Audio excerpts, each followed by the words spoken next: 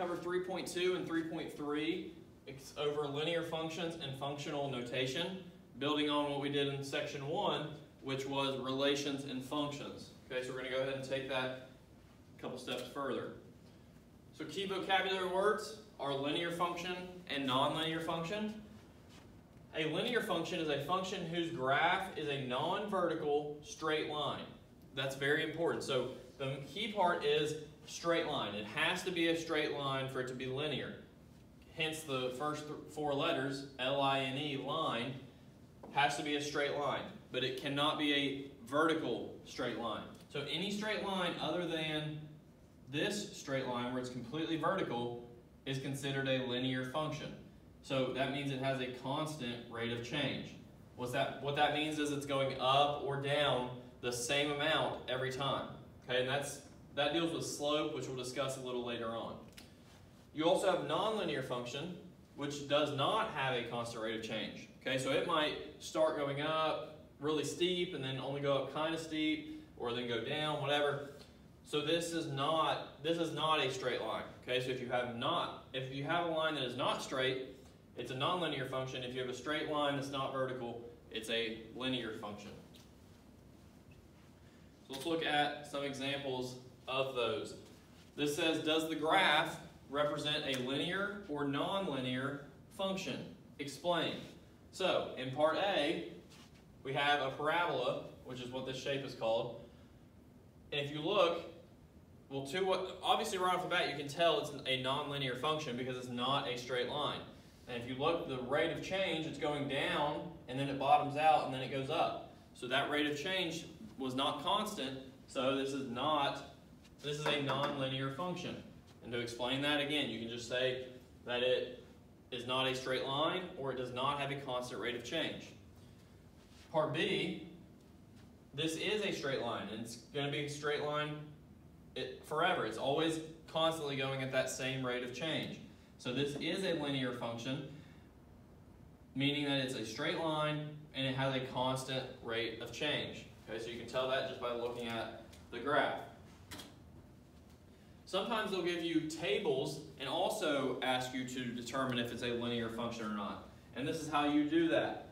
When using a table, a constant rate of change is when the x values have a constant pattern as well as the y values. If they each do not have a constant pattern, it is not a linear function. So basically, whatever's happening with your x values have to happen the whole time. Okay? And whatever happens with your y values also have to happen the whole time. So if like you have the first from x, like if you have the first one go, your first x value is 2, the next one's 4. It went up by 2. So that means the next one has to be 6. It has to also go up by 2 each time. And then the y values also have to have a constant rate. They don't have to be the same. Like if the x's are going up by 2, the y's don't also have to go up by 2. They can go down by 5, but all of them have to go down by 5. Okay, so some examples will help you understand that a little better. So let's look at this. It says, does the table represent a linear or nonlinear function? Explain. So if I start on this, I'm going to look at my x values first. So from 3 to 6, I'm adding 3. From 6 to 9, I'm also adding 3. From 9 to 12, I'm also adding 3. Okay, so far we're good as far as being a linear function because it's adding 3 every time. So then I look at my y values. From 36 to 30, we subtracted 6. From 30 to 24, we subtracted 6. And 24 to 18, we also subtracted 6. So again, like I said, you don't have to have the same pattern. It just each one has to have a unique pattern that is the same each time. So the x's were adding 3 each time. The y's were subtracting 6 each time. So A would be considered a linear function. And to explain, you just say it has a constant rate of change. Okay, because the rate is staying the same. The constant rate for x's are plus 3. The constant rate for y's are minus 6. So the second one, x's. 1 to 3 plus 2. 3 to 5 plus 2. 5 to 7 plus 2. Right? X's have a constant rate. The y's, from 2 to 9 plus 7. From 9 to 20 plus 11. From 20 to 35 plus 15.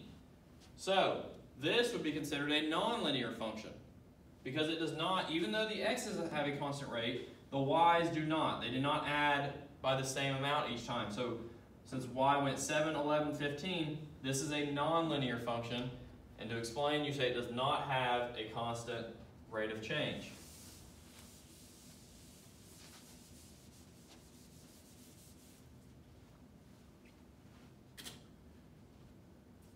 So I want you to pause the video and try these ones on your own. Hopefully you've taken a second to pause the video and try them. If you look, 1 is a linear function, so this is linear because it's a straight line with a constant rate of change, and that's all you'd say for the explaining part. 2 might have thrown you off a little bit because this is straight and that's straight, but this is a nonlinear function because the whole thing has to be straight in the same direction. Okay, so since these aren't both straight in the same direction, this is nonlinear, and again, you can say it does not have a constant rate of change because here it's going down, but here it's going up. And then 3, the x's are adding 1 each time. And I don't have much room at the bottom, but the y's, if you look, are also, they have a constant rate too. They're adding 2. 3 to 5 is plus 2, 5 to 7 is plus 2, 7 to 9 is plus 2. So the x's and y's have a constant rate, so therefore that is linear. Okay, so that would be linear. And then with 4, the x's are going up by 1, but if you look, the y on the first one went from 6 to 8, that's minus 8. 8 to 4 is minus 4. 4 to 2 is minus 2. So those y values do not have a constant rate of change, so number 4 would be non-linear. So that's how you break them down, whether they're in a graph, whether they're on a table. The main thing is looking for straight lines and looking for their rate of change and seeing if they're constant or not. Okay, so this gets us into the next section, which is 3.3, over functional notation. Okay, so that's the only key vocab word with this. It says functional notation represented by this right here. It's f with parenthesis x in the middle of it. And it can be used in place of y. This is very important because like in the past, you might have seen the variable y. Now we were going to see f of x. And like it says here, it is read as f of x. So that's how you read this. F of x, and it can be used where y, the variable y was before. So like you have your y-axis. If they're referring to that axis, they sometimes might refer to it as f of x. Okay, so you have to understand what functional notation is and where you might see it.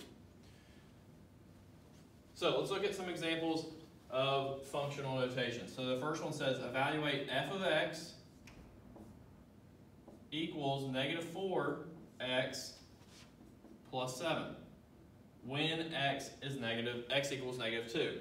So this is a very simple problem. All you're doing is just plugging in negative 2 where this x is. You can plug it in here, but this isn't like, you're not solving anything over here. That's like what your answers, like this, again, this represents y. So at the end, if it says f of x equals something, it's just y equals something. So what that would look like is f of x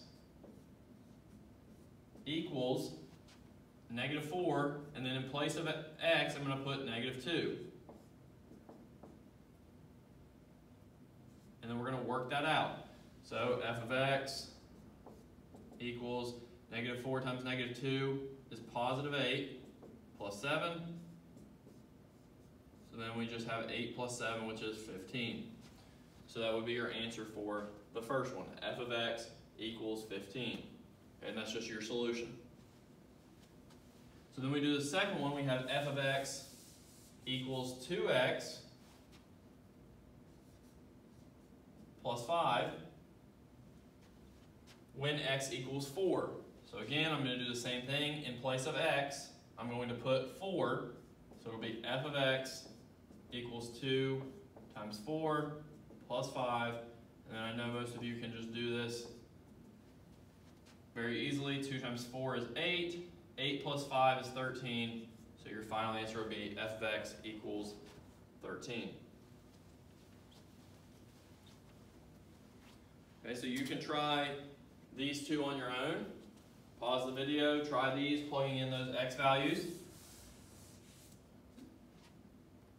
Once you've tried them, you'll come back here and you'll see on this first one, it'll be f of x equals, you're plugging in -6 for x, so it'll be 12 times -6 minus 14. Then you're just doing the math, f of x equals 12 times -6 is -72. Still have minus 14. So f of x equals -72 minus -14 is -86. Okay, and that's your final answer. Then the second one, we have f of x equals 6x minus 7. And they want us to evaluate it when x equals 2. So it would be f of x equals 6 times 2 minus 7. 6 times 2 is 12. Minus 7 is 5. So you have f of x equals 5. So those aren't too bad. All you're doing is plugging the x into the position of where the x is in the equation, and then solving. All right, so last thing we have to cover is graphing linear functions. There's a couple ways you can graph linear functions. This will be the first one we cover, and we'll talk about more later on in some future lessons, some future lectures as well. But these are the 3 steps you can use to graphing linear functions whenever they give you an equation with it. The first one is make an input-output table to find ordered pairs. Okay. Second, you'll plot those ordered pairs. And then lastly, you're going to draw a line through those ordered pairs. Okay, so the biggest part, once you make the input-output table, the second step and third step are very quick. But making the input-output table be the one that takes a little bit of time.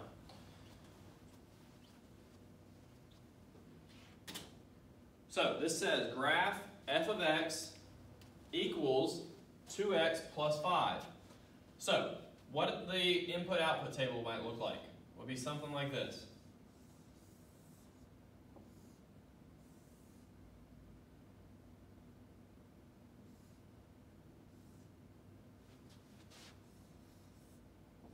So with the input-output table, as long as you have 3 points, that's pretty much, that's 3 is good enough. Sometimes I like to make a few more just to be sure so I can extend it. But this will be your x values, and this will be your f of x values.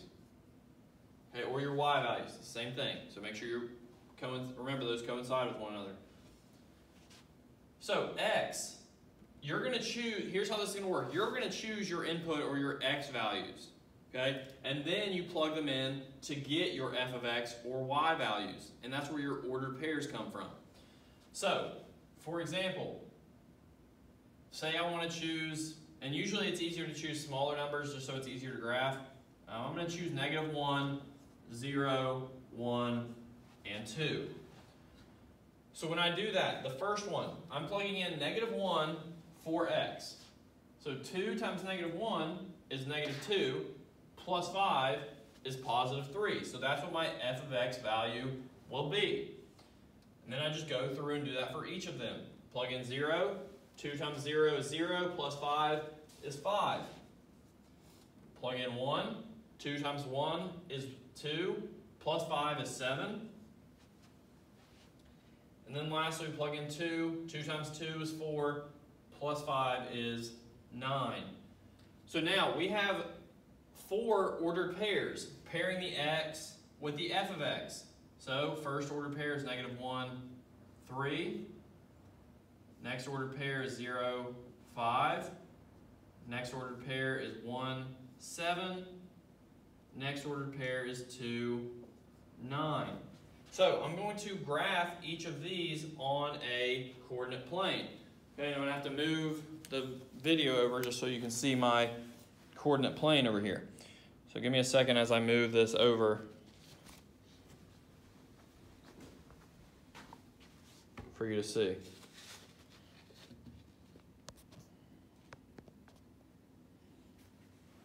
Okay, so, and hopefully you wrote those points down. Our first point was -3, 1, or -1, 3. So when you do that, remember, when you graph points, you do your x-coordinate first. So x-axis, I go over to -1, and then my y value was 3, so I go up to 3, and that's where I make my first point. Next one, 0. So 0 means I don't move left or right, I stay right here. 5, I go up to 5. 1, 7, I go over to 1 on the x, up to 7 on the y. And then finally 2, 9, go over to 2, up to 9, that's my last point. Okay, and then all you're doing is you can use a ruler or something, but you are connecting that line. This is your last, or connecting those ordered pairs. That's your last step, is to make a line through those points. So I want to make sure you understand what this means. The graph, it says the original question was the graph f of x equals 2x plus 5. So f of x equals 2x plus 5. So you have to be able to connect these. This equation is represented by this graph. They go together. Okay, and we found that by using our input-output table, finding points, and drawing that like that. So this equation is represented by this line. That's a very important idea to be able to connect with one another. Okay, so that is what we're talking about by graphing and how we graph these types of problems. Okay, so there's another example. I'm going to do it over here on the coordinate plane with you.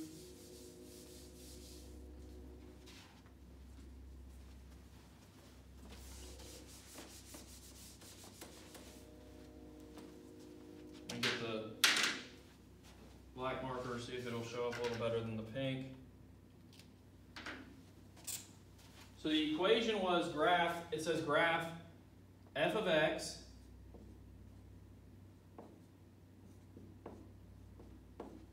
equals -3x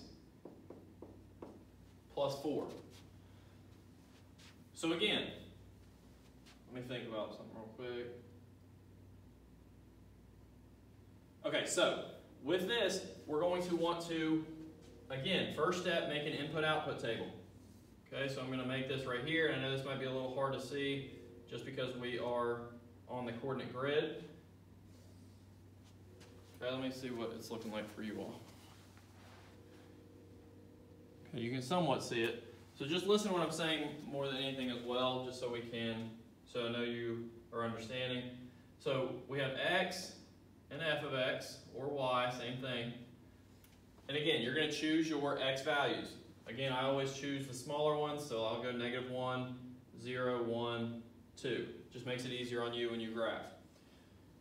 So then I'm going to plug each x value into my equation to get my f of x or y value. So if I plug in -1, -1 times -3 is +3. Plus 4 is +7. Okay, so that's my f of x value with that one. Plug in 0, -3 times 0 is 0, plus 4 is 4. 1, -3 times 1 is -3, plus 4 is +1. And lastly, plug in 2, -3 times 2 is -6, plus 2 is -2. So now we have ordered pairs. I'm not going to write them out. You should be able to see them. -1, 7, 0, 4, 1, 1, and 2, -2 are your 4 ordered pairs. So I'm going to graph those. So I'll start with my x again. You go left to right first. So -1, and then up to 7. So there's my first point. 0, 4 is my next point. 0, stay in the middle, up to 4. 1, 1, I go right 1, up 1. And then 2, -2, I go right 2, down to -2, and there are your 4 points. So last step, you just have to connect those.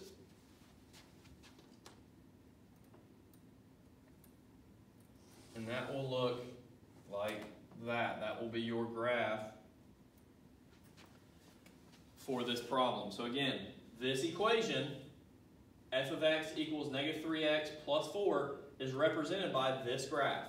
Okay, make sure, I think that's something that students sometimes have a problem with, is relating the equation with the graph. This equation can only be represented by one graph, and it looks like this. And this line can only be represented by one equation, which is this.